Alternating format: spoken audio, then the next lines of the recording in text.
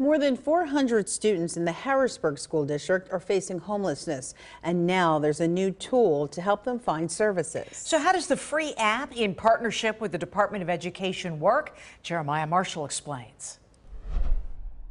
The app is very useful. It's called the Finding Your Way NPA app, available by desktop or mobile device. Sandra James Goodrum with the Harrisburg School District Student Services says last school year, the district served about 465 students and their siblings facing homelessness.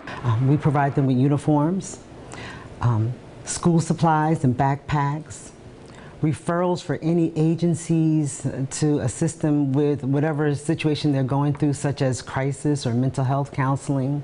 James Goodrum says faculty is trained to look for red flags and to take action. So they may notice that, oh, this kid is not wearing appropriate clothing. It's cold outside and they have on a little teeny jacket or flip-flops, or something is off, or they're sleeping in class, or they're really, really hungry more than normal. And we know that many students and their families experiencing homelessness use their mobile devices to search for help. So this device allows them to search for resources in their community. The app is in partnership with the Pennsylvania Department of Education. It comes with a map of different counties, a chat box with professional help, crisis hotlines, and more. And so it's very important, as we know that students experiencing homelessness have been particularly impacted as a result of the pandemic.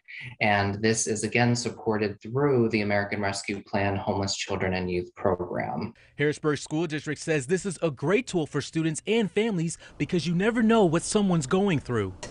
Homelessness is something that goes unnoticed.